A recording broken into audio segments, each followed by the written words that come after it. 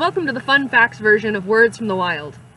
Today it's pretty windy outside, so apologies if my audio cuts out a little bit. Today we're going to talk about bison, a huge and exciting mammal that calls Canada home.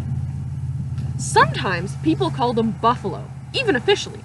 For example, Canada has a national park called Wood Buffalo National Park, but it was created to protect bison. Scientifically, calling a bison a buffalo is incorrect. Buffalo is the correct scientific name for the water buffalo of Southeast Asia or the Cape buffalo of Africa. If it lives in Canada or the United States, it's a bison. However, to further complicate this, there are two kinds of bison in Canada, woods or plains. But that's also pretty simple. It has to do with where they live. Plains bison live on the plains, and woods bison live near the forest. Bison are the biggest mammal in Canada, even heftier than moose.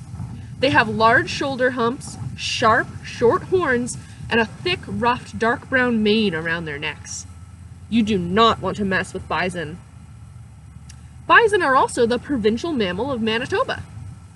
They're really good swimmers, and they can run super fast. A bison going full speed can get up to 56 kilometers an hour.